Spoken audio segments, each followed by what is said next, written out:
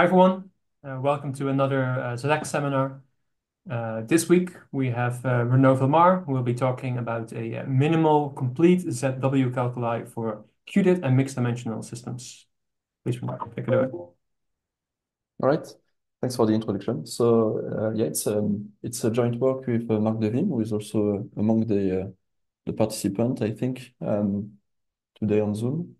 So you can see there are a few different keywords here. If you are not familiar with all of them, don't worry, I will go over them. Starting with, I guess, ZW calculus itself.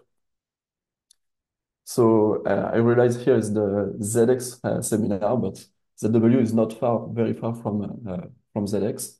We just use different generators for the diagrams. So it's just like ZX, we have string diagrams that are here to represent quantum computations, quantum operators, plus an equational theory to connect together diagrams that are semantically equivalent.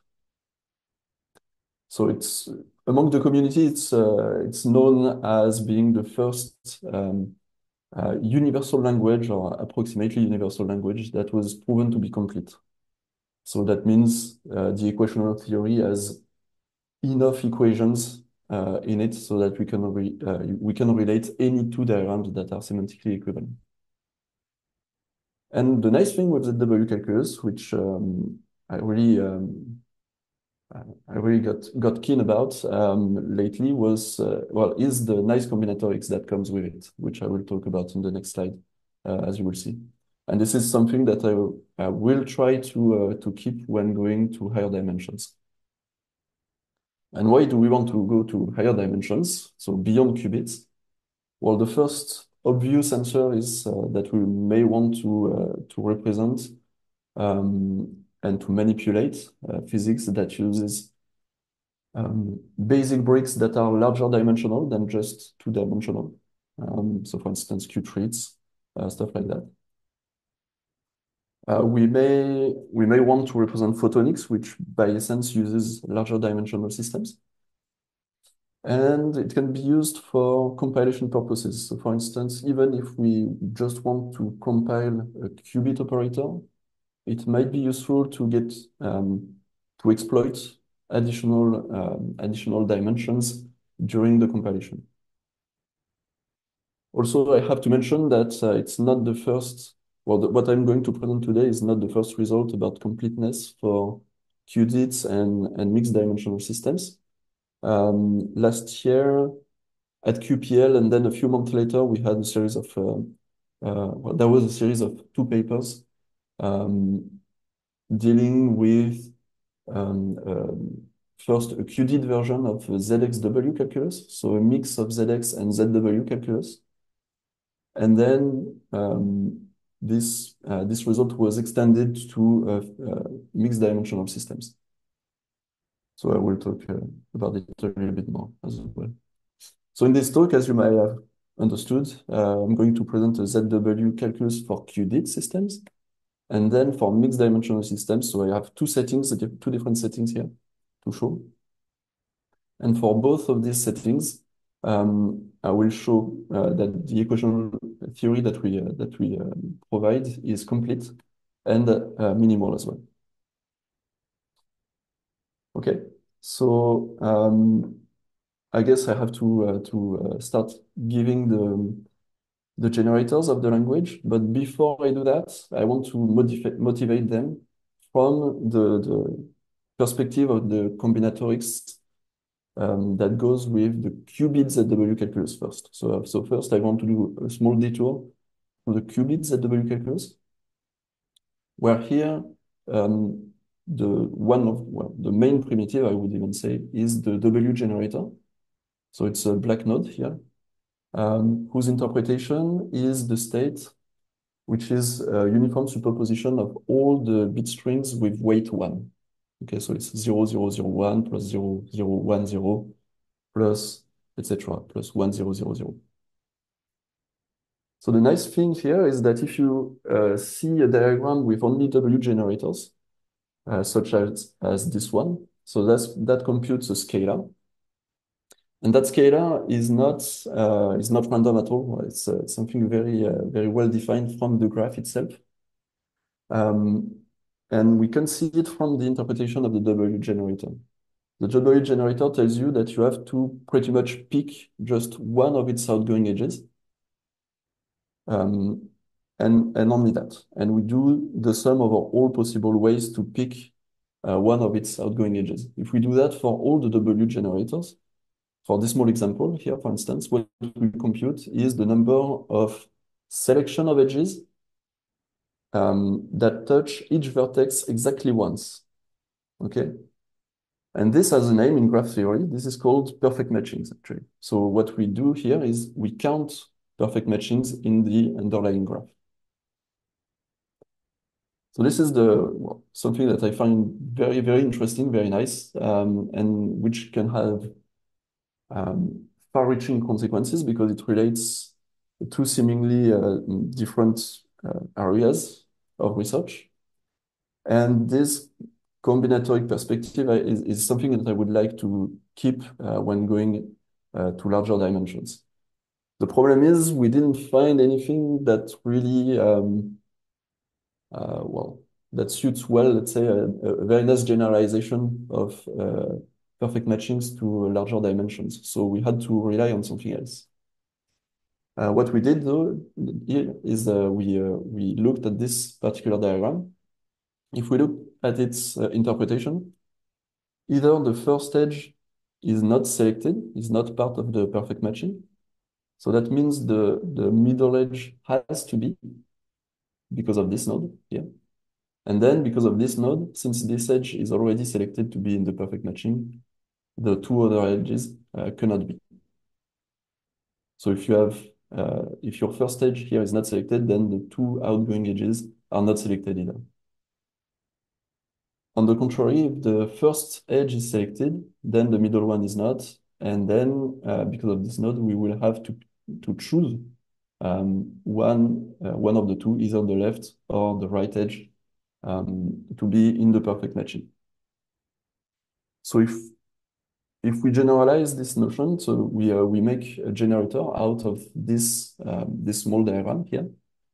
And what this small generator does is that it allows to count paths that go through its input. So you see you have, at the bottom, you have two edges. Actually, we can generalize to several edges, but at the top, we always have just one. And when we count paths, we always count paths that go through the input edges, the input edge. Okay, so that's what we are going to do. We are going to count paths. And to help us out in that regard, we have an additional generator here, a black node with a k as a parameter, which simply creates k path out of nowhere. So with those two generators already, we can give a few intuitions maybe about our diagrams. So the first one is when we plug two of those black nodes with parameter 2. So we can see under the hood what it does. So the first one creates two paths, okay, here, and the second one receives two paths. However, I haven't named the path, so we can actually do any permutation that we want. So in that simple case, what we're going to compute is the number of permutations. So it's going to be 2. And more generally, when we have k, when we have two black nodes with parameter k that are linked together, what we compute is factorial k, which is the number of permutations on a set of size k. Okay, so far so good. Small other example is this one. So we have here a black node with parameter 2 connected to a W node and an upside down W node. I haven't properly defined what it is yet, but I think you can understand what it is. So again, under the hood, what happens is the first node here creates two paths, and then the two W nodes they give the opportunity to either go left or right.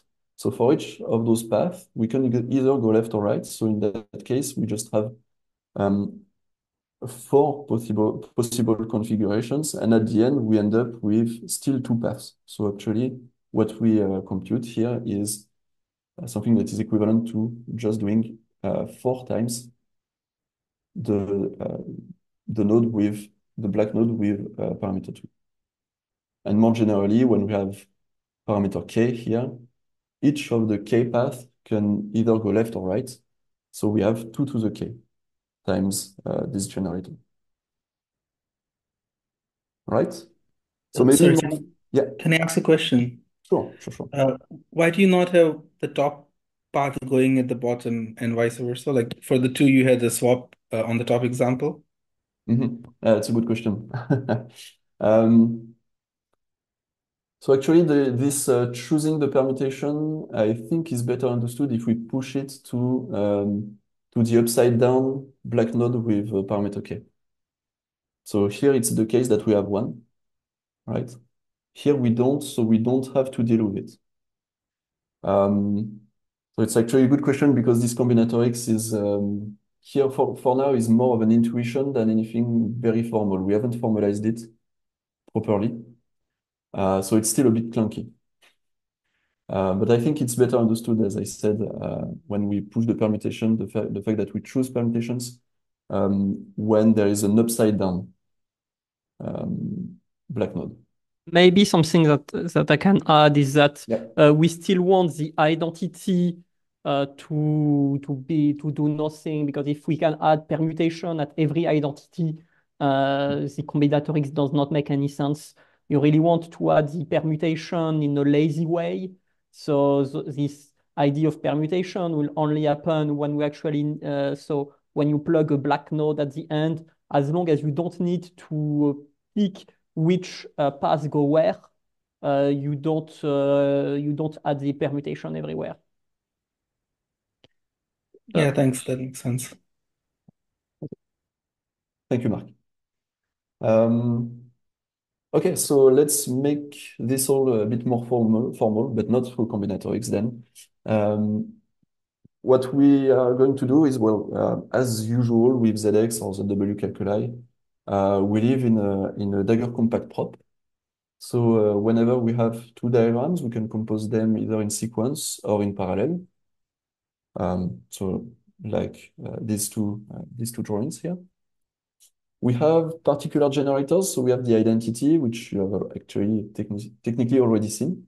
We have the swap generator that just switches places for two qubits. And this swap together with a bunch, well, with the other generators satisfies some conditions for it to be a Dagger compact prop. Actually, to be a Dagger compact prop, we also need cups and caps, which allow us, in a sense, to deform diagrams at will. So we have these few equations. We also have the fact that our generators will also satisfy some rules about deformation of diagrams. So if you are familiar with ZX or ZW, we will have, as you will see, a white node with parameter R, whose legs are can completely be swapped. Okay, so you can have any permutation sigma here, and we will always have that equality here. For the W node, it's just a little bit more subtle. As I said already, we have one particular input, which is completely different from the other edges. So all the output edges, we can really permute them at will, but not with the input one. Okay, and we have something similar to the only connectivity matters in ZX. So diagrams are always considered up to deformation to make things simpler. Okay, so together with this, so the compact structure also allows us to define things upside down. Again, that's fairly usual. The upside down W node is defined like this. The upside down version of the cat1 which will be bra1 is defined like this. And also we add a few, well, a little syntactic sugar for ket0 here. And also for the black node with arbitrary parameter, we can actually always decompose it as a W node and the ket1. So actually, we only need, as a pure generator, we only need the ket1. The ket case will be defined inductively as such. Okay. So now let's look at what these generators represent exactly. So I haven't fixed it yet, but now I'm doing it. So let's fix the dimension D. And what's going to happen is that every single wire in the diagram will represent C to the D space. Okay. So we have an interpretation. So something that takes a diagram of ZW and maps it to a morphism of this category, Qudit D, which is a subcategory of finite dimensional Hilbert spaces. More specifically, it's the category where all the objects are n-fold tensors of C to the D, and where morphisms are linear maps between such spaces. Okay, so obviously this interpretation preserves the two compositions together with the fact that the identity is preserved. This tells us that this is really a monoidal functor. Okay, so here you have the usual, I think, interpretation for the identity, the swap, the cup, and the cap. If anything is unclear, don't hesitate to interrupt, of course. And then, the black node with parameter 1 is just interpreted as ket1. And to make things simpler, we also have, among the generators, we have this parameter here, which is just a global scalar. So it can be any complex number. And its interpretation is the scalar itself. Okay, now let's head towards the most difficult generators. So first, the W node. So we decided to go with the NRE W node here. So you can understand it as follows. So whenever you have ket k as input, you will sum over all possible ways to decompose k as a sum of n integers. Okay, so you want I1, I2 up to In, that's sum to k. And then you will do as a coefficient square root of the monomial k choose I1, I2, In. And you will output ket I1, ket I2, ket In.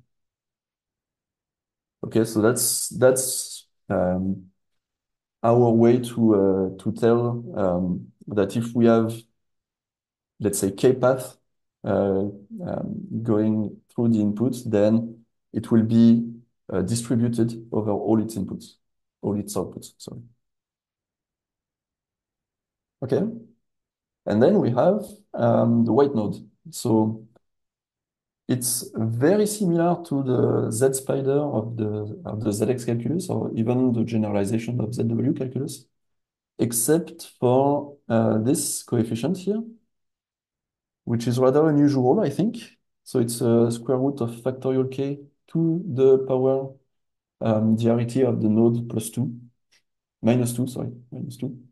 And the reason it's here is pretty much to make the equational theory simpler.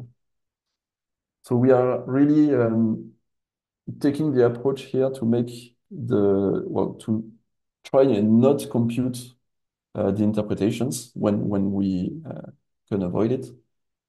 So we want to make the equational theory as simple as possible, and the cost we pay for it is an interpretation that is a little bit more complex than anticipated. Okay. I have a question before Yes. moving on. So how do you decide the scalar here for the linear map definition? Like, why did you choose this square root of k factorial? How? That's a very good question. So maybe I will already, well, let's, Maybe just in a few words yeah, quickly. very quickly. I mean, just come back to Yeah. the scalar. Mhm. Yeah, to the scalar. So the reason why there is a square root, the same reason why you have some square root in some version of semantic of ZX is because you're splitting the scalar between two generators. And here you have a square root because what we want is we want a binomial coefficient on we will need to choose to either put it on the black node that is upside down or on the black node that is downside up. And so we split it into two coefficients. So here the square root is just a way to have a balance equational theory. Mhm. And the core here is the fact that we have a multinomial coefficient, or if you take the black node with two input, a binomial coefficient. And this is really the combinatorics that is behind. We are counting the number of paths or the number of perfect matching. And this counting operation it actually corresponds to literally selecting n among k or something like that. And you will have from the combinatorics, we try to emulate this coefficient that appears, or this factorial for the white node. So it really comes from, we have the factorial or binomial that come from the combinatorics we try to emulate, and the square root that comes from the fact that we want to have a symmetric presentation. So we need to split the coefficient into. And by symmetric, you mean if you take the dagger of this diagram, then you will Yeah. have a similar? Yes, indeed. Okay, thanks. So I can tell you just a little bit about the story of how we got to that point. We decided to go with this W node. So I don't know if I will talk about it, but the W node that you can find in ZXW is not this one. Very interestingly, it's a different one. This one is actually rather closer to the QPath generator, triangle from the QPath generator. So it has motivations from photonics actually. So this one made sense for us. We could choose actually any generalization of the W node that we wanted. We just decided to go with this one.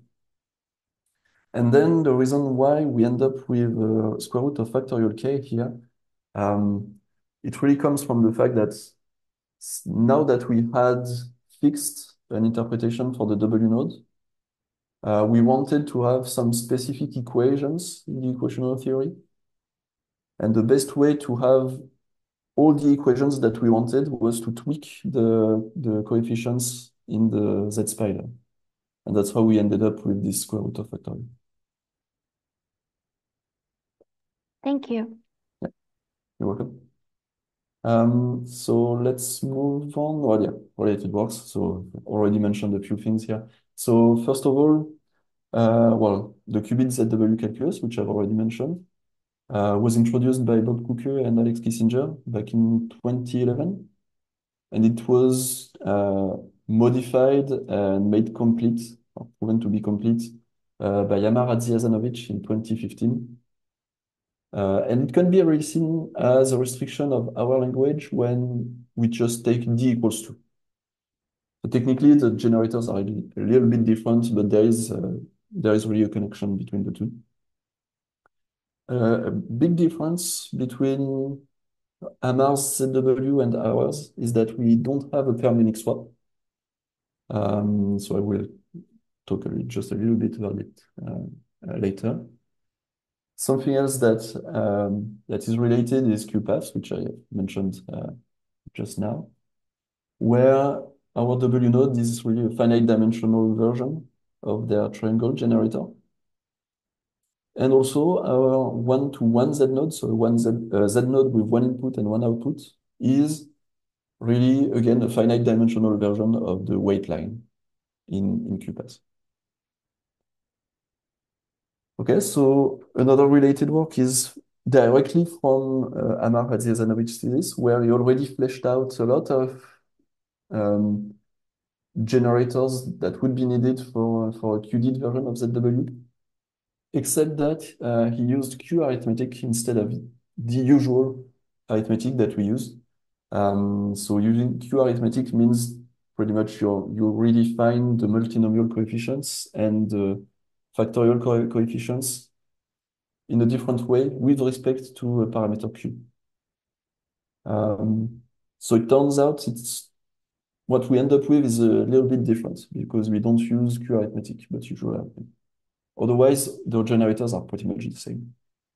Also, from his thesis, we can already find the normal form that we are going to use for the completeness result.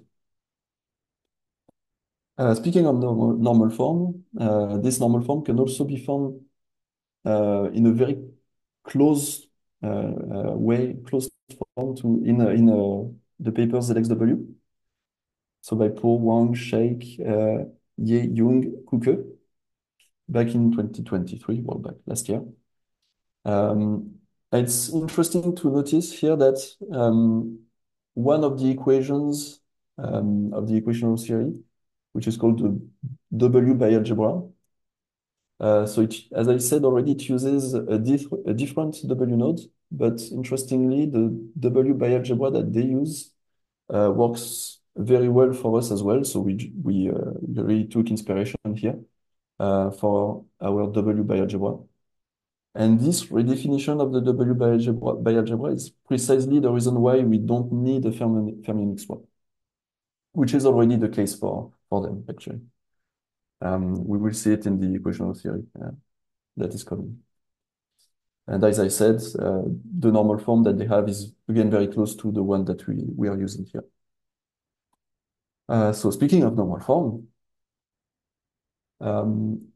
we first do something that is pretty boilerplate in the community, which is to use the map state duality, which we can do since we have a compact structure. So using the map state duality, instead of focusing on operators in general, we can just focus on states. So it's a little bit simpler. And when we are given a specific state, psi here, as a weighted sum of the classical states, we can simply turn it into a diagram like this, where every coefficient and every term in the sum ends up as a white node in the middle of the diagram. And the coefficient here, so Ri, ends up inside the W node, in the parameter of the W node, together with a square root of factorials again. So here, this square root of factorials is again an artifact of the interpretation that we chose for the generators. But again, the normal form usually is not something that you will deal with when you manipulate diagrams. So again, yeah, it's not something that you will usually see. So of course, we didn't choose this form for the diagram randomly. We chose it because it does preserve the interpretation. So if we take the interpretation of that diagram, we end up with the state we started with.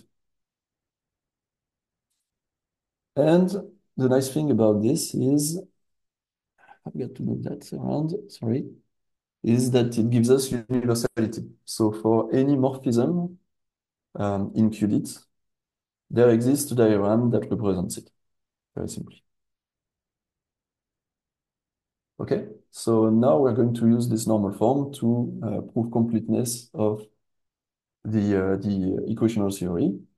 And the equational theory precisely is given here. So everything fits in just one slide. And all the equations are fairly either usual in the community or are fairly intuitive. So I'm just going to go quickly through them. The first one is that spider rule that tells you can merge together white nodes that are adjacent. something that you have in ZX and ZW, usually.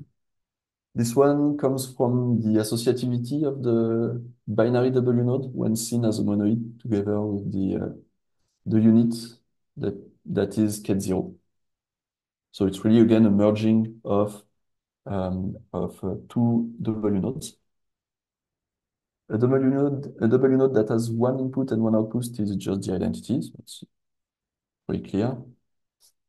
Here we have an hop-like rule, which tells us that if we have D wires in parallel between a white node and the outputs of a W node, then you can just remove them. Okay. Then we have a bi-algebra rule between a white node and a W node, like this. We have the W bi-algebra, which I mentioned already. And as I said, so we don't need the fermionic swap here, usually. Well, in the qubit version, you can find it as a fermionic swaps here, so it's an alternative version of the swap, let's say, which we don't need here if we include this context. Okay, so that's something that works exactly like this in the ZXW paper, and which we used again here. Then we have this rule that just tells us we can sum together the parameters of two Z spiders using a W node. This node, this rule that tells us we can get rid of a particular diagram which represents a scalar 1. We have a copy rule for the ket1. And then we have a rule that is specific to the Qudit version here. So usually we can't get rid of loops, of self loops on Z spiders. So for the categorically inclined among you, that means that the Frobenius algebra that is lying behind the Z spider is not special in our case. It's not special precisely because of the fact of the coefficients square root of factorial k that is found in the interpretation of the Z spider. However, with enough context, then we can make sure that we can indeed remove the loop. So while the loop cannot be removed in general, in that particular context, when we have ket1 plugged on a W node here, then here we can remove it. Okay, and next we have, finally, another way to represent the white node. So the white node with no input and one output is just, it's a weighted sum of all the classical states from 0 to d-1, which is something that you can obtain by taking ket d-1 and plugging it on the W node and post-selecting appropriately on one of its outputs. So. And the appropriate post-selection is precisely the white node with a loop. Any question on the equational theory before I move on? I had a question about bioalgebra. So why does it not work when n equals 0? Good question. Yes. It just doesn't work. So actually, I don't think it does in the qubit version already. So I think I think it works in the infinite dimensional case. I'm not 100% sure, but I think it does work. Exactly. We found out. So in the next setup, in the next setting, when we go to mixed dimensional ZW calculus, we found out that indeed, if you deal with the dimensions in a right way, then you do have a bi-algebra with n equals 0. So maybe pretty much a copy of the white node. But maybe something that is behind this n different of 0 and also behind h and b2 and the context of b2 is really the fact that here we are at fixed dimension d. Exactly. So each time, we go from ket 0 to ket d-1. And you really have this idea that if the ket would be for some reason higher than d minus 1, then the computation is reset to zero, the diagram crash, whatever. You have really the fact that you have a cap, a limit at d minus 1. That's what is saying the H rule. The H rule is saying that if you have d wire, you will go over the dimension in some way. That's what is saying the B2 rule. The B2 rule is really saying that on the left-hand side, if the ket that goes in the middle wire is too high, the diagram will have a problem, and that's something that you will miss in the on the left-hand side. The middle wire is really saying that the sum of all the wire is really doing some work by saying that here this value cannot be bigger than d minus 1, and that's really what is doing the weird context on the right. The weird context is just saying, oh, by the way, the sum of the value on those two wires cannot be greater than d minus 1. And that's the same thing that will be, and that's the same thing that's the same kind of problem that forces us to put n different from 0 on B1. Because if you take n equals 0 on B1, your diagram will go from some connex diagram to some disconnected diagram. And you will lose some information about the sum of two values being necessarily lesser than d minus 1. And this loss of information does not happen in infinite dimension where you don't have this limit anymore, because you no longer say, well, if it is bigger than infinity, you don't say anything like that. So this n different of 0 is really part of that information. Yeah, thank you. Yeah. So just maybe to complete the answer, in the mixed dimensional ZW calculus that I will present next, we indeed found out that there was a version of the bialgebra with n equals 0, but then you have to really make sure that the dimensions are well, verify some condition, and I think the condition was that the dimension that you have here has to be exactly the sum of the dimensions that are output here. So here, since we have a fixed dimension d, obviously it cannot work. But in the mixed dimensional case, we had considered it as an axiom. It turns out we can get rid of it eventually, but we had considered it. Okay. So you may have noticed here that there is no funky factorial or multinomial coefficients, well, except for that global scalar here. But otherwise, in the diagrams, there is none of those multinomial and factorial coefficients. And yet, in the normal form of the ZW diagrams, we do have square roots of factorials. So you may wonder where those come from. And we actually asked ourselves this question for quite a long time until we ended up with the following example. So this serves also for me as an example to show you how to use the equational theory to prove stuff. And the lemma is going to be the following. So you have on the left a fairly simple diagrams. So you have a bipartite graph of W nodes between N and M nodes here, and the top N nodes are also gathered into a Z spider.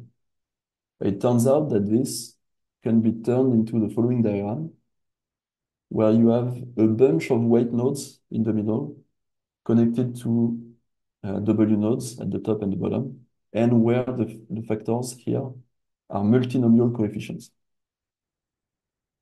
So where does this come from? What we are going to do here is we are going to assume the following thing, which is fairly easy to prove from B2 here. Okay. So it's a slightly generalized version of B2. And then from there, what we are going to do is prove this by induction, where the base case is simple enough that I haven't included it. But since well, if you trust me that there is the base case is indeed true, then we can prove the induction step as follows. So we assume we have n+1 nodes here. So we do induction on n actually. We assume we have n+1 nodes here. We first do a bialgebra, ZW bialgebra between this white node and this W node. We end up with this diagram where we can now use the W bialgebra rule on all the pairs of W nodes here. And where the top W node here serves as the context. So it serves really, it's really this W node that you see here in B2 prime. So you end up with this diagram, which now has, I think, m different white nodes here, and actually m different occurrences of this diagram. So now we can use the induction hypothesis, replace all the those m occurrences of the left diagram here by the right diagram. We end up with this big diagram here. And then it's just a case of doing again ZW bialgebra between the pairs of Z nodes and W nodes here, here, and here. And then gathering the W nodes that we get out of them into this one. And I don't remember if there's some rearranging of the nodes. I think yes, there's a bit of rearranging of the nodes with the merging of the W nodes at the bottom. And then all the white nodes that have exactly the same connectivity with the W nodes, the output W nodes and the input W node, they can be summed together. And it turns out that all the sums of monomials that you have are exactly the ones that you need to create monomials where we choose from n+1 instead of n. So there is some rather funky combinatorics there as well. And this is where all the monomial coefficients come from. This lemma turned out to be very useful to prove completeness in the end. Sorry, I have a question. So at the end, like before the last diagram and the second to the last diagram, you said you can combine all of this and choose I1 all the way to IM. Are you doing addition between different boxes? Yes, yes, we are using the plus rule. Technically, the plus rule, which is a bit generalized as well. So this plus rule here is this one. Okay. It actually also works when you have several W nodes and you have exactly the same connections between the two white nodes. I should have included this as well, the generalization, so that it's clearer. But yes, that's how we do the sum of the parameters of some parameters in the white nodes. Right. And another of my question is can you go back to the Yes. rules? Sure. So in ZX calculus, there's color symmetry. And do you also have color symmetry for the equational theory in this table? No, For not at all. example, does the bialgebra rule there also works for the X spiders with the face R? You mean this one? Yeah. You mean if you replace the Z spider by an X spider? Yeah. I don't think in general, I don't think it will work. No, you will need to but also replace the black spider by some kind of variant of it, I guess. well, yeah, the one that you get from the change of basis that gets you from the Z spider to the W spider pretty much. But And yes, it's not invariant by this change of basis, I think. So no. Technically here we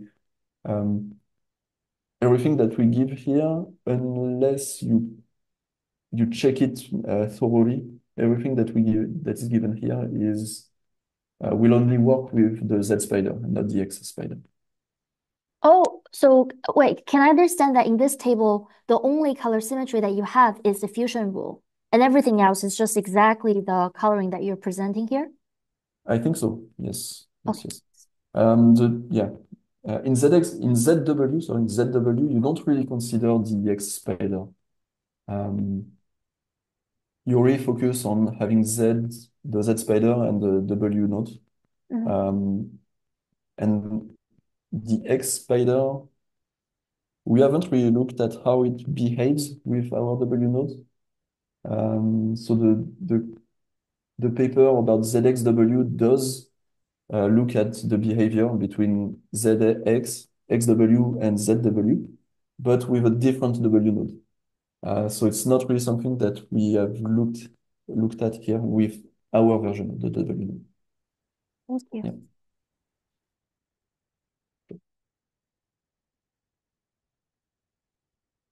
Okay, so getting to completeness, finally. So completeness, if you're not familiar with it, so here I've given completeness and soundness together. So it really tells you that you can turn one diagram into another whenever the two diagrams are semantically equivalent. So that tells you that you have enough equations in your equational theory to completely capture semantical equivalence. So in particular, if you have two diagrams that share the same interpretation, then they can be turned into one another using the rules in the equational theory from the previous slide. So the way we prove this is, again, fairly straightforward. If you've already looked at completeness results, what we do is we turn every generator in normal form. Then we show that any composition of diagrams in normal form can also be put in normal form. And then you just have to show that the normal form is unique. And from there, you can show that whenever you have two diagrams that are semantically equivalent, they can both be turned into exactly the same normal form. So that gives you completeness. So we have proven that. Okay, so it's a bit technical, especially because we started from an equational theory that is as simple as we could, but we ended up with completeness. So we have enough equations in our equational theory to represent, well, to completely capture semantical equivalence, but we actually have exactly what we need, exactly enough equations. So what I mean by that is we have minimality, which means that removing any equation in the equational theory results in losing the completeness. So every single equation in the equational theory is necessary for completeness. The way we prove it is, again, something that is well known if you've been interested in minimality. What we do is for every equation in the equational theory, we want to find an interpretation that will preserve all the equations of the equational theory except the one that we are considering precisely. So for instance, if we want to show that the plus rule, so the one that allows you to sum together parameters of the Z spider is necessary. What we do is we take an interpretation that preserves completely the diagrams, except that it turns the Z parameters into their absolute value, and the same for the global scalar.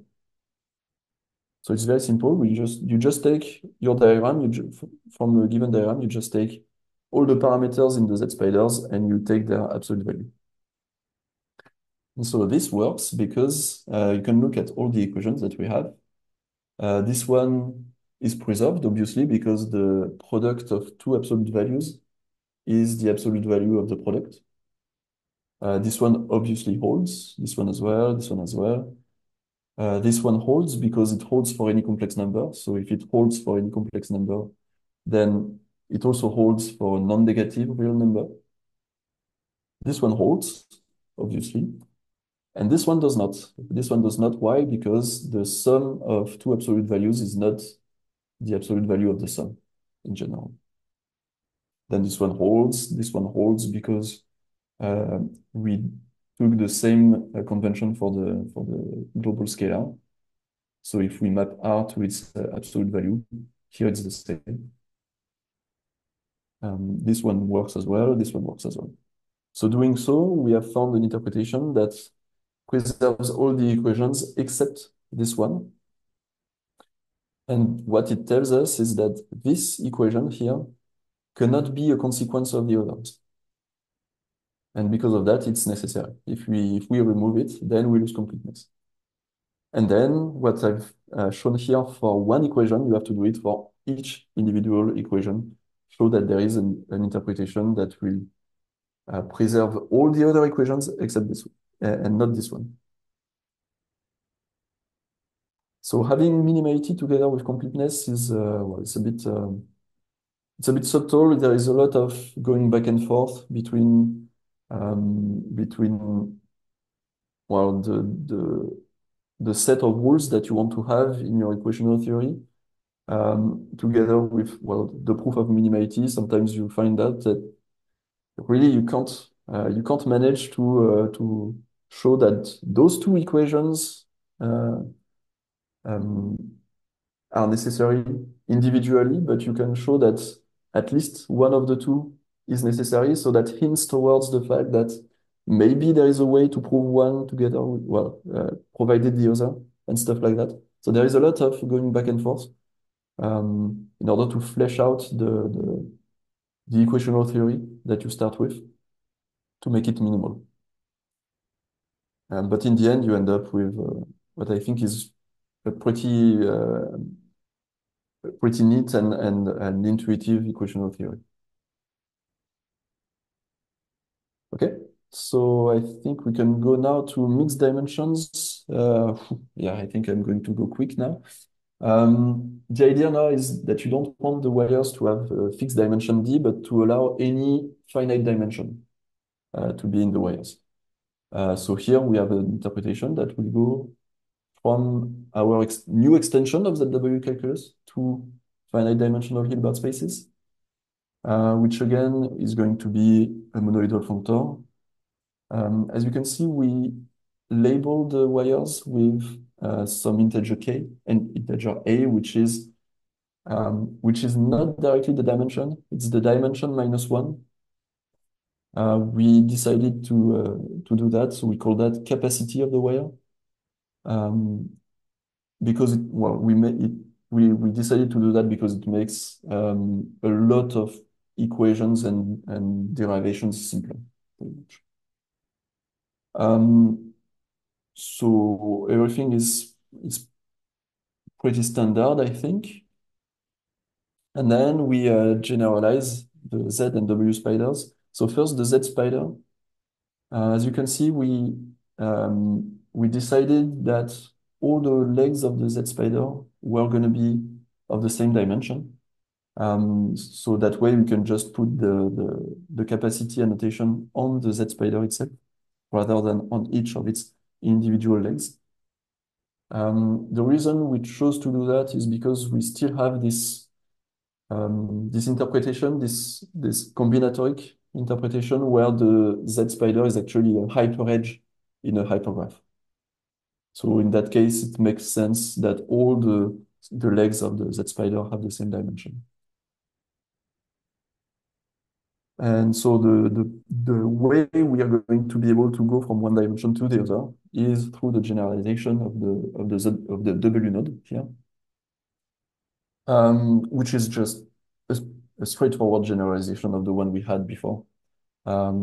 We just have to cap the possible values in a given wire by its capacity, pretty much. So nothing too fancy here, I think. Again, we have a normal form. It's exactly the same as previously, except that We have different capacity annotations on the output wires, and we can make all the inner wires to be of capacity 1. Okay. So again, we have the fact that the interpretation of this diagram is the state we started with. So this N here really defines the normal form, which is unique. Again, we have, as a corollary of the existence of such a normal form, we have universality. So for any morphism in finite dimensional Hilbert spaces, we have a diagram that represents it. And then we can extend or adapt the previous equational theory to one that works for mixed dimensional systems. So there is a lot of those that are exactly the same as previously. I will just emphasize on a few of those. So the fusion of the W nodes here now comes with a side condition, pretty much because B disappears from left to right. So you still need to have some, well, to check a few things before you apply this operation from left to right. And this is hidden in the side condition here. The rule on the right here is precisely here to cope with the failings of the equation on the left. So when B here is completely arbitrary and we want to fuse two W nodes together, we may have no other choice than to push B into a context in some sense here on the input wires. Another thing, which this time is nice, is that the W bialgebra rule becomes simpler. We don't have the context anymore. However, we do have a few side conditions that we have to verify in order to apply the rule.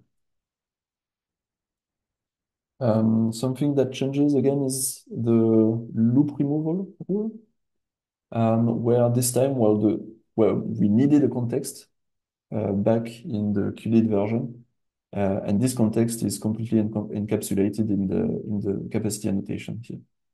So this one becomes simpler as well. And then something that is very specific to the mixed dimensional case, which is a rule that tells you that ket1 can be embedded in larger dimensions through the W node. Okay, so well, this slide is going to be very similar to the one for Qudit systems. So we have completeness of the language. This time the proof is a bit different. Instead of reproving that everything can be turned in normal form, etc., we can leverage the mixed dimensional case because we are so close to it, actually. So what we do is, from a mixed dimensional diagram, we first turn it into a Qudit diagram in some sense. Then we use the Qudit completeness to turn this diagram into a Qudit normal form. Then we show that the diagram in Qudit normal form can be put in mixed dimensional normal form. And finally, using the uniqueness of mixed dimensional normal form, we can conclude and show that any two diagrams that are semantically equivalent will reduce to the same normal form. And again, we have minimality. So removing any equation in the previous set of equations results in losing completeness. Okay, so that leads me to the end of my talk. So to recap what we did here, so we defined two graphical calculi, two ZW-Calculi for respectively Qudit and mixed dimensional quantum mechanics. We showed completeness and minimality of the two settings. And what we want to do now to continue with this line of research is first to get a better grasp of the combinatorics that I showed while waving my hands at the beginning of the talk. We want to have a look at links, potential links with photonics and computing permanence, which is something that we are doing with a PhD student of the team right now. It might be worth looking at whether we can adapt our results to Q arithmetics. So going back to the generators directly provided by Amar in his thesis. But again, there are, well, in that case, some equations in the equational theory will hold, and some of them will completely break. So it will need a complete rearranging of the rules, definitely, if we want to do that. And finally, something that we are looking at right now is to extend the languages again, and this time going infinite dimensional. So yeah, that concludes my talk, and thank you for your attention. All right. Thank you very much, Renaud, for the talk. I see people are doing the clappy emoji thing in Zoom. Very nice. Yeah. First of all, I want to I'm very excited by the minimality results, and I want to know how the bialgebra necessity goes. Can you say a bit more about that? Like, how do you prove that bialgebra is necessary? So which bialgebra, the B1 or B2? I mean, either I think they're both like related to some effective part. Like, it seems like they're related, so whichever is easier to understand.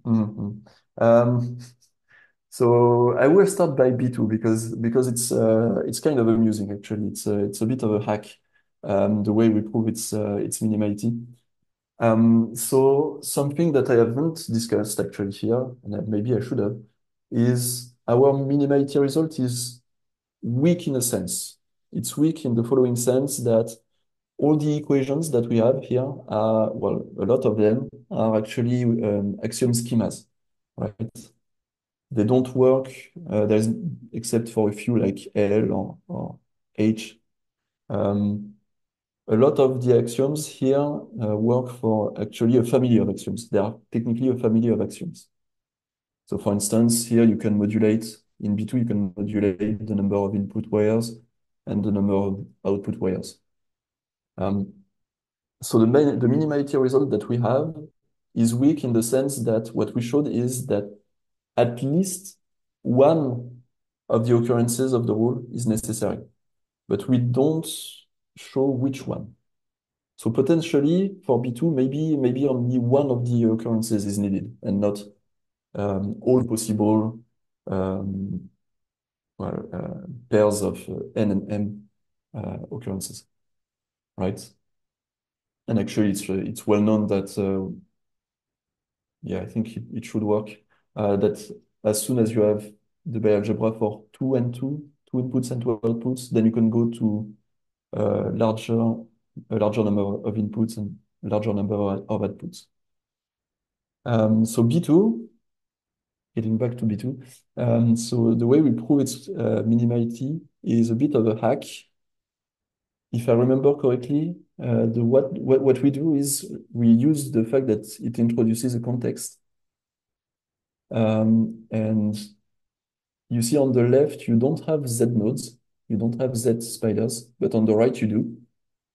And actually, if you look at all the other equations, you realize that B2 is the only one that can either introduce Z spiders that are connected to the diagram. If you start with a diagram that doesn't have Z spiders, if you go from left to right, or if you go right to left, it's the only rule that allows you to completely remove Z spiders from diagram. Yeah, more generally, our bialgebra are never perfect. There is always, it's a bialgebra, and there is these small details. And when we prove minimality, we always prove that these small details is actually necessary. And this small detail is the one that need to be in some axiom of any kind. We had a few attempts at trying minimality of the concept of bialgebra, but they always failed, and each time we went back to, well, there is this thing in the axiom that is not the bialgebra, but that come with it, and this thing is necessary. And for Yeah, same thing for it is B1. also Same thing for B1. Actually, B1, we didn't show the minimality of the fact that we need an axiom that swap a white node and a black node. But I believe that this axiom, what we show is that we need an axiom that duplicate the R. Um, So, I'm or is not that? sure Oh anymore. no, no, no, I that's don't not remember that if one. it was not something about paths. Oh yeah, that was something about pass. Yeah, this one breaks. This Yes. action breaks pass that goes through that goes only through white node or something like that. Yes. Yes, So exactly. how does that path argument work? Because like would you be able to like, for example, generalize this to just qubit ZX to prove ZX by algebra there, necessity there? Okay. Well, Because it seems kind of just about like connectivity. the point about the bialgebra in ZX is pretty much that it has the same minimality as we do here. In the sense that usually in ZX you can find the bialgebra with two inputs and two outputs, and then you have the copy rule as a separate rule, right? And the copy rule you can show it is necessary, but the bialgebra we still can't really have a good argument for it. And it's pretty much the same case for us here. The fact it works in our case is that we just bunched together the copy rule and the bialgebra rule into just one equation. Also, if you put the copy rule and the bialgebra rule together, like with the multi-legged one, like that Yeah, would I be think minimal. it fails in that case. So it would be minimal for qubit as well. Yeah. Okay. Can I ask an extension to that question? So you say a Mhm. lot of these rules are like axiom schemas, but Yes. many of them I assume can sort of be made into a finite set of rules, like this CP, or is it OP? What's it called? This could be made into like a single rule by like CP, using yes. finite fusion, right? It's Yes, a yes, single rule for absolutely. every R. Like you need to parameterize it in the terms of the scalar of like the phase. Yeah, yeah. Yeah, we So will. there was definitely a design choice here. We decided to have as little axioms as possible, but at the same time, we wanted these axioms to be powerful enough to be able to use it to use the equational theory without too much hassle. And it's already quite convoluted how you start bootstrapping your derivations to get to completeness. So indeed, obviously, CP could be broken down, I think, in two cases. The one when you have no output wires, and the one where you have two. And then the rest will be a case of using the spider rule Yeah, to get to I the gem. believe I looked at trying to do everything with 0 and 2, but we had problem showing. I had problem showing minimality of a few things. For example, just if you take A, the one that is doing the associativity at the top, showing that the axiom that allow you to just to do the associativity swap, going from you take two black nodes with two input and you just swap them to do the associativity of black node. That axiom, it's just, I mean, those axioms that are really fundamental breaks, I will need to have more understanding of, what are the theoretical structures that are behind to really understand why that thing as simple as associativity is really necessary. Whereas here, in this general case, in the NRE case, the argument is much easier to set up because we can just pick a number of input-output where we have an argument rather than being restricted to the binary case. Yeah, we had the same issues when I was trying to prove minimality of phase free ZH. Like if I break it down into actual individual finite rules, then it's much harder to show necessity for all of them. Yeah. Yeah, yeah, yeah, definitely. That's Um, also one of the reasons we went for It actions, looks nice. equations that are already pretty general. Yeah. Yeah. Sarah, you have a question? Thank you. I have also several questions, but I'll ask the one that I'm about to forget. So earlier you talk about you have when you have the mixed dimensional ZW calculus, you can reduce it to the Qudit ZW calculus. I wonder, is the logic being if you look at all of the dimensions, you pick the maximum of them, such that you can treat all the wires that have lower dimension as a higher dimension version, but you just have those states being nulled, and then you can just apply the normal form for the Qudit dimension to it. Absolutely, yes. That's what we do. When we do so pretty much that means we embed every generator into larger dimensions. So we pick indeed the maximum capacity, the maximum dimension inside the diagram. And what will be left at the end is a diagram that is completely Qudit for a fixed D. Mhm. And then for the outputs, because you still have output wires, for them you will have projectors that will go from D to the actual dimension that comes with the output of the diagram. Yeah, in the future, like you said, you want to generalize this to the infinite dimensional case. Yep. So in the FOCTIP ZX paper, we kind of like if you consider the Fox spider and the W spider fragment, that's like in a way that's generalization of this to infinite dimensions. Yes. So do you have any thoughts on like how you might want to prove universality or completeness for infinite dimensional case? Because you don't have a normal form there. So maybe I should give credit where it's due. First, the reason we wondered about infinite dimensions first was through an idea of Marc, where I think he wasn't very pleased with already the fact that we have a ton of annotations on the wires in the mixed dimensional case. And also we have some side conditions that are a bit annoying to deal with. So his idea was to, go back to a prop by pushing all the dimensions to be infinite. So that was the starting idea. What we came up with for now, because it's still work in progress, what we came up with is so the morphisms we represent are morphisms that preserve finiteness of the support. So all the states that we consider are states where the support is finite. The support as seen when the state is seen as an infinite dimensional vector.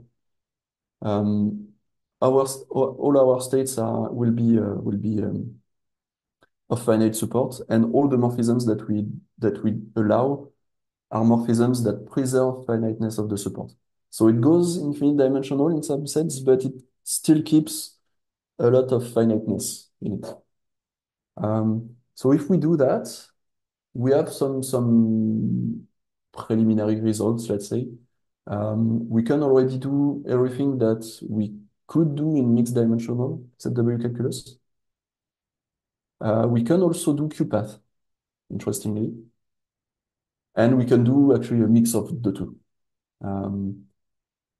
But then we are stuck at Yeah, basically we have a normal form that is unique for a mix of the two that is really ad hoc, and yeah, that's we're trying to generalize it to include. I mean, our language is more general than this ad hoc mix. Basically, we have a normal form that is unique for a sub-language of our language.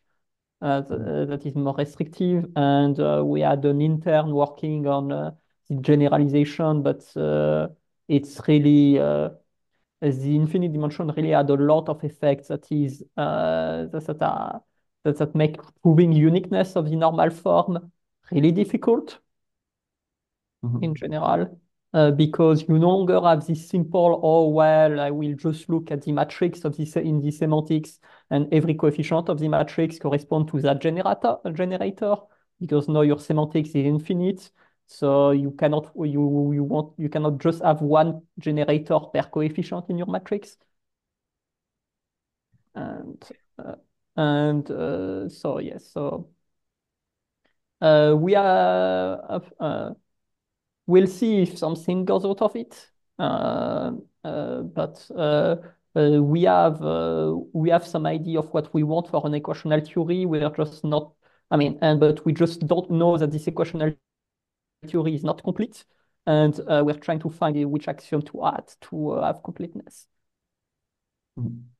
So for if you're going to the infinite dimensional case but restricting to the finite support version, Yes. So in the light matter paper we proved that you have this lifting theorem where Yes. Yeah. you like truncate, and like you can show that this truncation works for any Qudit dimension, then you can Yeah, like we you can could have a result like that.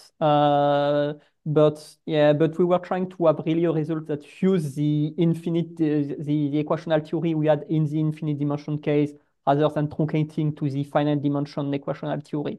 But indeed, we consider taking inspiration of your on your theorem and just doing something similar.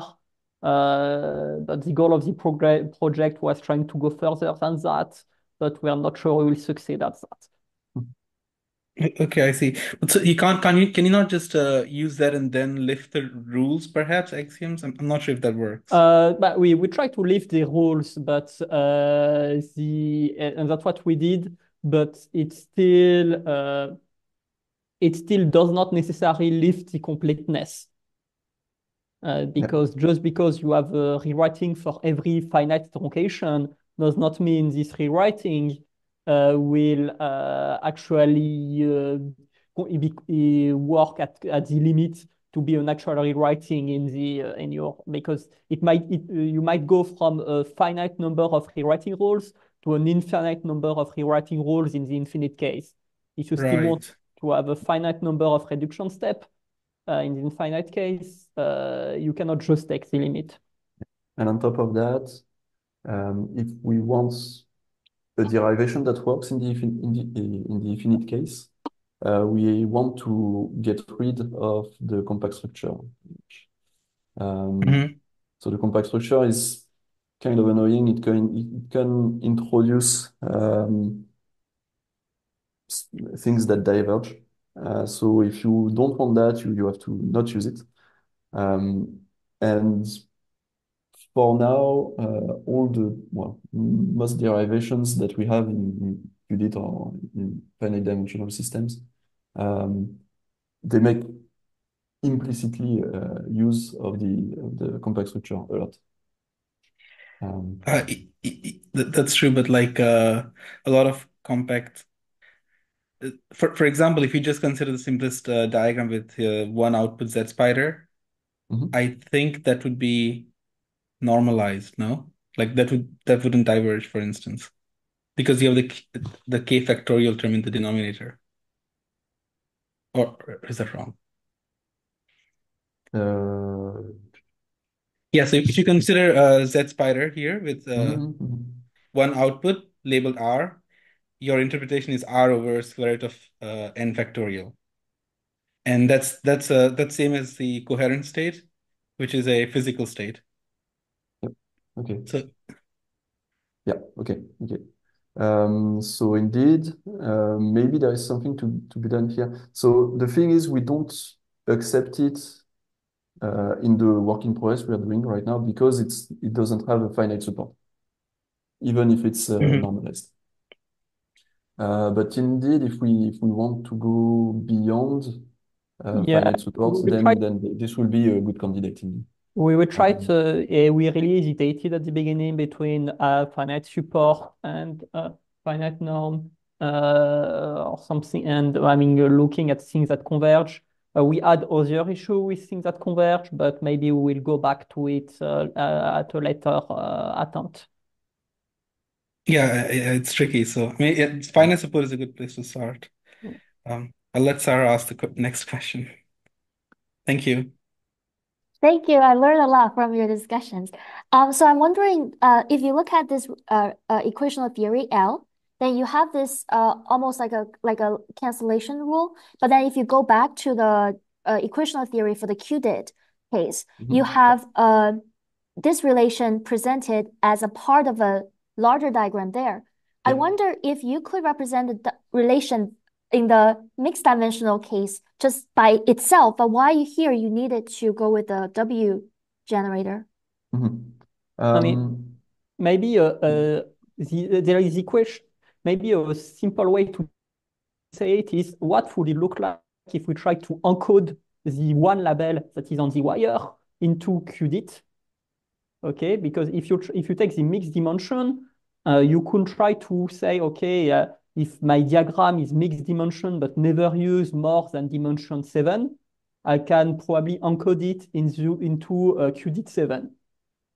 Okay, and if you try to do say this encoding, there is this question: what becomes the one label, and what becomes the one label? The one label essentially become this context. So what is one label? I didn't get that. Sorry, if you go back to the other equation, Renaud. Yes.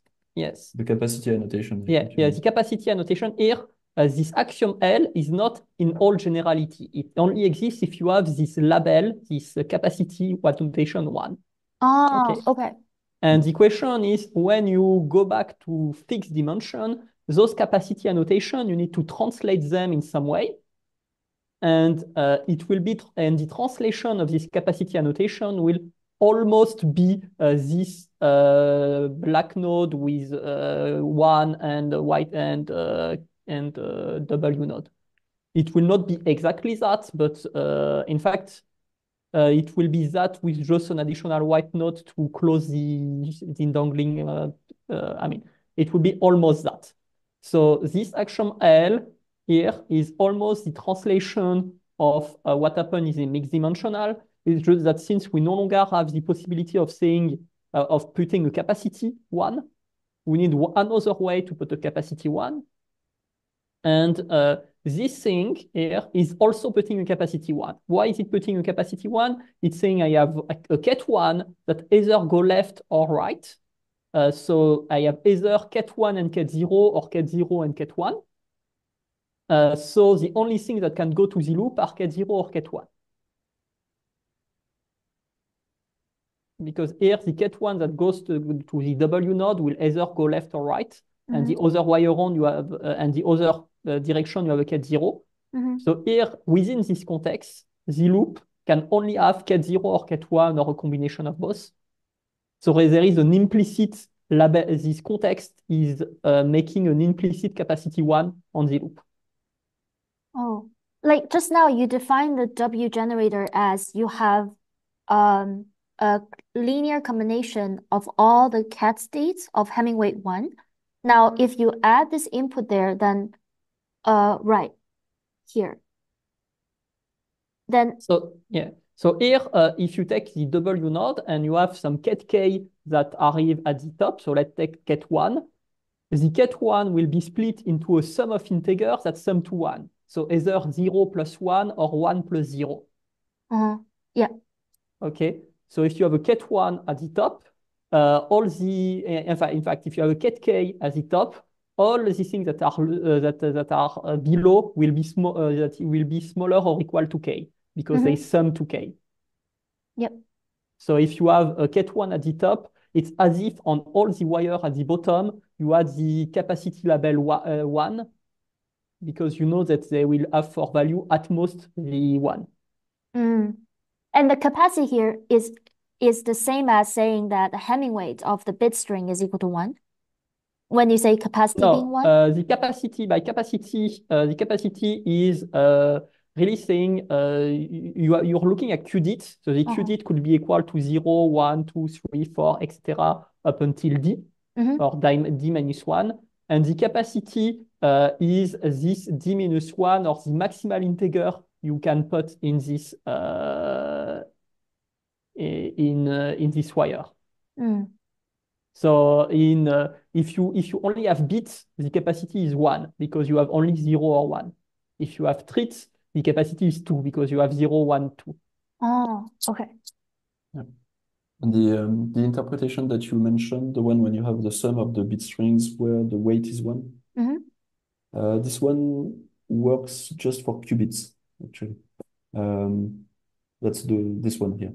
Oh, And okay. then we generalize this as this thing. So actually, if you take d equals 2,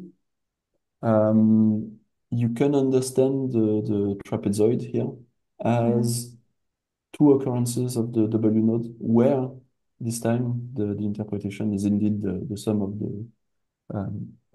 the bit string of weight 1. Axiomatization of Qudit ZH. Does this give you back the original qubit axiomatization of complete ZH? Is this sort of like a generalization, direct generalization of that? Is it slightly different in certain ways? We can reprove it, but since we don't have a fermionic swap and stuff like that, it will not be exactly the same. It will be an equivalent one, but not the same. Also, I think Amar didn't really look at minimality. So there probably is some redundancy in the rules. Yeah. But yeah, I know he's interested more in making it topological and stuff, like being able to push if we take our axioms and do the translation, which is when we turn this one back into this, in the Qudit case, we will end up with a lot of stuff that Amar has, or up to a slight transformation, I think. So the Z spider is already there, obviously. This, I think, is already here because Amar already considered the monoid that you get from the two W nodes, right? The trapezoid. Yeah, I think he axiomatizes it as like as like an algebra structure, so something that's associative, commutative, all those things. Yes. So a lot of those actually you can recover here. So you have bialgebras. Here this one will be different because we don't have the fermionic swap, and we use the trick from ZXW where you have the context instead. Yeah. And I think it should encapsulate the X rule if you know the axiomatization by Amar, which is the one that tells you how to remove the fermionic swap exactly. So this one does both. It tells you how to do the bialgebra and also how to remove the fermionic swap at the same time, I think. Then there will be tautologies as well. So this one, I think, well, this one will just tell you that you can get rid of loops, and that's it. And so because in the qubit version, this thing will be reversible. Yeah. Right. Yeah, the self loop should probably just go away. Yeah. So does this also tell you something interesting about ZX, the qubit ZX calculi? Like, does it say give you a different way to reprove some like harder axioms? Well, it has been used to prove the completeness of ZX for qubit systems, for finite dimensional systems, where, well, it's pretty much this one, but it was the previous version. So the axioms were a bit different, but it was this one that was used. And this time the proof was through a translation from ZW to ZX. Yeah, that's true. Yeah. I guess like if you want to prove something like the generalized Euler rule, that you would have to sort of go through normal forms because there's nothing in here that sort of allows you to take a shortcut there. Yeah. But there's no trigonometry here you can do. Yes, definitely. You would essentially just calculate the normal form of the one qubit unitary, and then you just take two different ways to do that. Yeah. Yeah. Pretty much, yes. And then if you want to do the proof by translation, I don't remember. I don't think there is a Hadamard decomposition or a Fourier transform decomposition in the ZX for finite dimensional systems, but I might be wrong. There's a very complicated one, which is There's not like the three rotations. yes, okay. Okay, okay. So it's still there, okay, the ZX for finite dimensional Hilbert spaces. This morning I wanted to have another look at that paper, so I don't say anything wrong. But then I realized that again the archive is still down. At least for me, it is. So in your first version of the paper, which is what we use to translate ZX completeness, Yes. you had this normal form of Z spider as a rule, and now you have replaced it with something much simpler. Yes. So how do you recover that? So again, I should give credit where it's due. This one was found by our intern who worked on the infinite dimensional case, Antoine Guillemin-Crépon. So he tried to have a go at simplifying stuff, and indeed this works. And now, how do we recover that? How do we recover the previous normal form? So what you want to do is, if I remember correctly, so d minus 1 already you have to decompose it as a bunch of ones that are on the legs of a W node. Then you will have to use, how does that work again? I might have to go look at the proof. I don't remember it. It's okay. I can have a look at the paper again. Yeah. Sorry, I don't have this at the top of my head right now. Yeah, no problem. My question is about the normal form. So just now you wrote n psi is equal to psi. So it looks like the normal form is stabilizing the state. I didn't get why did you choose the normal form to behave that way? Yeah, here, the lemma. So here really this n is yeah, sorry, not sorry. N is something that takes an arbitrary quantum state and maps it into a ZW diagram. And what this tells you is that the diagram we end up with, its interpretation is just the state we've started with. So if we think of n as a linear map, it says that we're mapping the state to itself. Is that correct? I don't know if you can understand it as a linear map. It's more of a functor. It's a functor between, well, from Qudit D to ZWD in that case. Right, so, well, is it actually true then? I don't even know if this is a functor because I'm not sure how it behaves with compositions, but actually it doesn't. So no, it's not even a functor, but it's a map if you want. It's a map between well, from QDD to ZW diagrams, but it's not a linear map that you would apply to a given state, for instance. Right.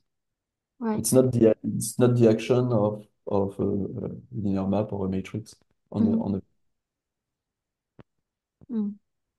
And on the same slide, you have this D with the bending of the wire, and you have this like two brackets here. What do you mean by the last last Yeah, box? it's a notation that I think comes from category theory, I guess.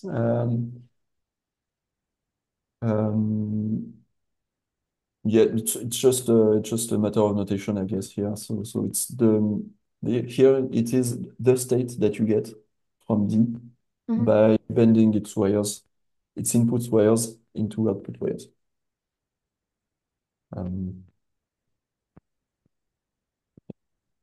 Right. And can I think of this as the transpose of the matrix that correspond to D? It is indeed a partial transpose. Yes. Yes. If you were to also bend the outputs back into inputs, that would be the proper transpose. Okay. Yeah. So here, maybe in terms of direct notation, it might be clearer. If you have a morphism expressed as a sum of ket bras, okay, then by turning D into this one amounts to turning the bras into kets. If we express the direct notation in the canonical basis. Right. Not So sure. you only change bra to cat, but you don't change cat to bra. So that's what you meant by No. partial transpose. Yes. Yeah, but basically you're transforming a matrix into a vector rather than transforming a matrix into a matrix, the transpose matrix. So you're doing half of the job where you take your matrix, you forget you linearize it, and then you could rematrix it into the transposed, but you don't do this last step. Yes. Thanks. Can I ask one last question about the relations that you presented? So when I noticed when you answer Rosine and John's question, you were saying that in some of the relations, you combine the copy rule and bialgebra rule. So if you go to, I think it's this slide. What's the, like, is there like any reason that you want to combine these two rules together to construct this table? So the first reason is that, well, the two rules can be seen as two occurrences, let's say, of a larger rule schema. So already it's nice for, well, to remember all the rules. So that gives you one fewer rule to remember. So it's already nice. And also technically it's simpler also for us to prove the minimality because the fewer equations we have, the easier it gets to prove minimality. But if you Yeah, want to use this rule for optimization, then your lack of the atomic rules, right? Because now you're saying these two rules must appear together for you to use them, instead of you could have the liberty to choose whether you only want to use the copy rule or you only want to use the bialgebra rule. In any case, in general, you cannot use one and the other at the same time. So whenever you have an occurrence that of one pattern like this that you can see inside your diagram, well, yeah, no, technically here, if you see such a pattern, the arity n and m will be imposed by the diagram itself. So you have no choice into well, between the copy rule or the bialgebra. It will be just the occurrence of this larger rule where you have n and m. Yeah. So in terms of automation, also I think it makes sense. Well, that depends, I guess, how you do your automation. But if you do it graph-based, I think it's better to go with this kind of things where you're just pretty much looking at a pattern. Here, if you want to apply the B1 rule from left to right, if you wanted to do that, look for an occurrence of that pattern so that you can use the rule. All you would have to do is to try and find a pair of Z spider and W spider that are connected through the input of the W. And then, well, the rule you want to apply is then just determined by n and m. So it makes, I think, if you want to do automation based on the graph structure of the ZW diagrams, I think it also makes sense to have generalized rules like this. Thank you.